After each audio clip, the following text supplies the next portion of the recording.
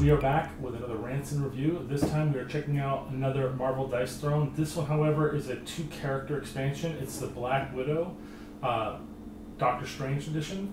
So you get these 2 additional players. Again, the way the game works primarily is you have a character sheet, you have dice, you have a character deck. You are using your turns to collect resources by selling cards you have in your hand or just getting them naturally. And then you are specifically using that to buy upgrades for your abilities and attacks, and then attacking players with the purposes of knocking them out of the game so that way you can win. So let's just take a quick look with all that considered of how the game works on what you get in this box. Sure, throw away your silica packets so your kids or animals don't eat them. You have a much smaller version of the rule book.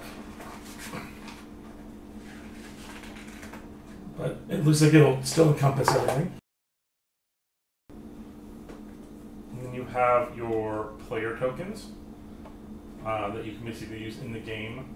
Little things specifically for Doctor Strange and Black Widow. And then I love the artwork on these trays. I think they're really cool in the design. And then, for instance, with Black Widow,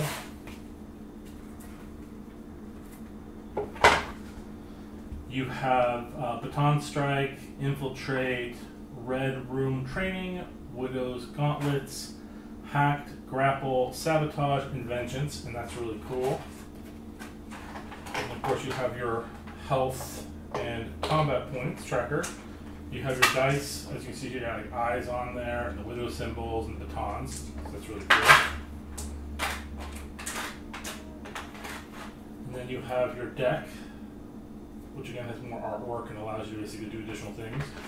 But let's now dive into Doctor Strange and see what he's got.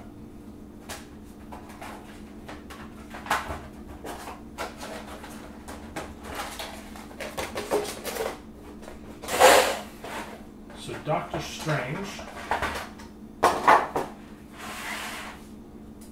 course, has another one of these trifold boards. And we have Augury, Universal Awareness, Book of Vishanti, which is a passive ability, Astral Incursion, Mystic Bolt, Wand of Atum, Binding, and Cloak of Levitation. So that's really cool. And his dice, of course, have his symbols, Book of Vishanti, so that's really cool.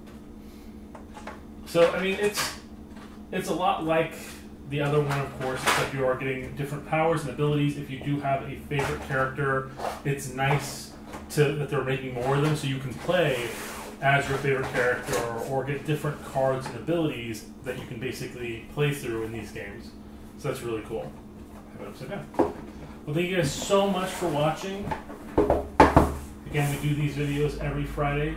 Please like and subscribe, and we'll see you guys next time.